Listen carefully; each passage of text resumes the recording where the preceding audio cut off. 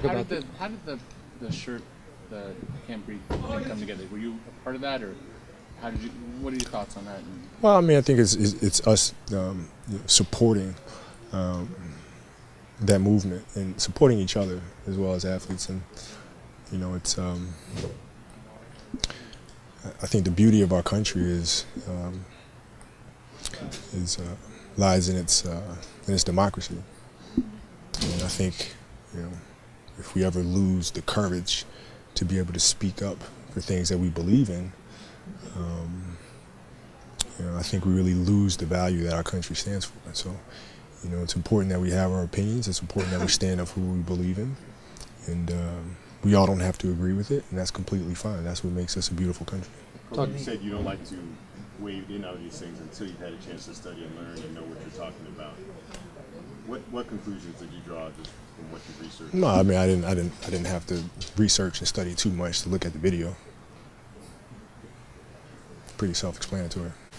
For this, I don't think any at all. Actually, I think I think it would be a serious disservice to limit this to a race issue. It's a justice issue. It also feels like something that there are a lot of different things that people can politicize, whatever this one feels particularly. Well, I mean, you're kind of seeing a tipping point right now in terms of these social issues that go. I mean, it's become at the forefront now, as opposed to just being a local issue. I mean, it's really been something that's carried over now and spilled into mainstream. And so when you turn on the TV and you watch the news or you follow things on social media, you don't just see African Americans that are out there protesting. I mean, it's not something that you just see in the United States of America. It's become a global thing. It's become a thing where people are really standing up for their rights and really questioning the justice system and questioning the process of the legal system and those who have authority, and whether or not they're abusing authority, and what's the threshold to use deadly force, and so forth and so on. But that's what our nation is founded on, man. We have the ability to question these things in a peaceful fashion.